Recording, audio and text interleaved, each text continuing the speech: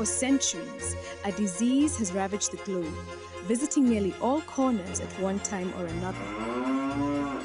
In Europe, so great was the threat of this disease that in the early 18th century, the Pope commissioned one of his most trusted physicians to investigate.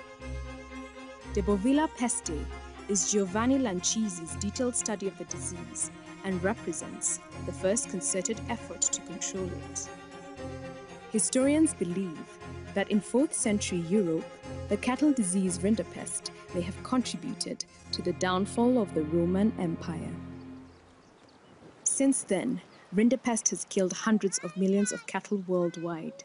Untreated, it kills within days, wiping out whole herds and causing devastating economic losses wherever it has taken hold. It was a bad disease. If the veterinary people didn't come, it would wipe out all the cattle that we owned. But now, a huge international campaign over the past generation has led to the announcement that rinderpest has been wiped from the face of the earth. One of the amazing things about this achievement is that it's only the second time in the history of the world that a disease has been eradicated. One of the last pockets was in East Africa, where cattle are crucial to the whole community, and where this man was central to coordinating the program to eradicate the disease. In this episode, Dr. Dickens Chibeu, a veterinary epidemiologist from Kenya, is our Earth reporter. He tells a story of how one of the world's most destructive diseases has been stamped out after centuries of trying. A lot of people don't know, but the truth of the matter is that livestock contributes 30% of the agricultural GDP in Africa. And that is a very high contribution to the national economies. My name is Dr. Dickens Chibeu. I work for the Inter-African Bureau for Animal Resources, based here in Nairobi. I have spent the last 30 years of my life fighting for the eradication of rinderpest.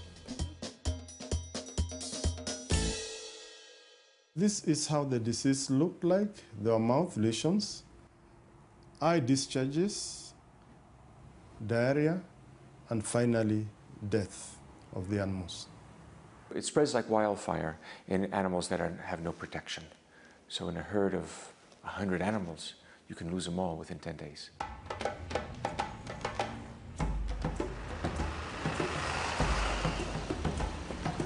When I was growing up, actually I grew up on a farm. My father was a farmer, and in the 60s and 70s, the veterinary department used to come and vaccinate animals during the month of August.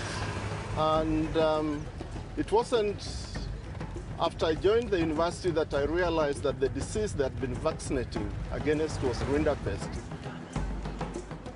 This disease affected many people across the world, mostly pastoralists, people who depend on livestock for their livelihood.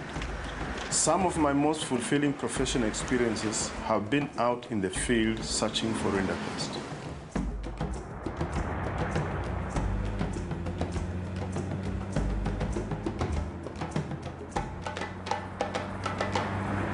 Rinderpest entered Eastern Africa in mid-1880s through the port of Massawa in Ethiopia.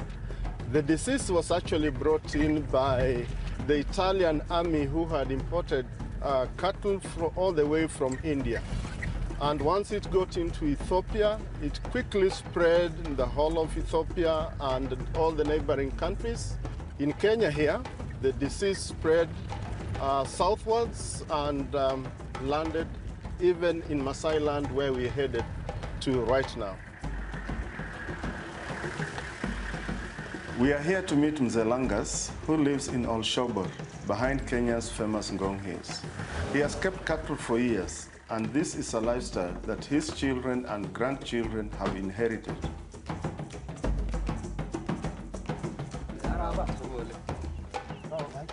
Habari yako? Mzuri, mzuri. Habari yako?